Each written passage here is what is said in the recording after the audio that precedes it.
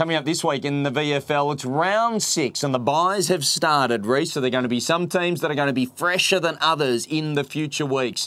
But this time we're going to be seeing the Footscray Bulldogs against Sandringham. And yes, I have said that correctly. It is Footscray, of course. Yep. That is how they're branded. They've gone back to the future a little bit and they've had a reasonable start to the season. Had a very good start. Both of these teams have had a good start to the season. And these are the matches you want to win because you want to beat fellow competitors in that top 8.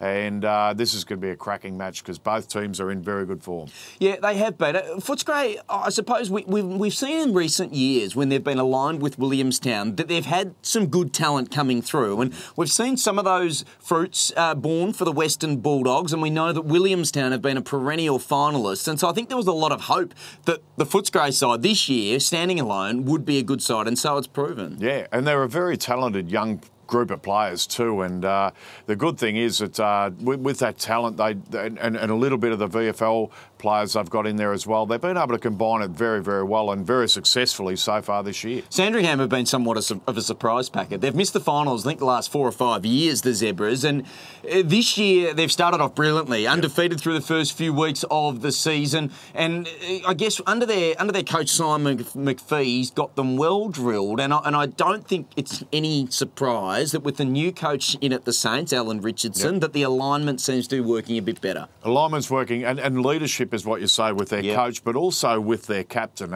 Adam Cockey.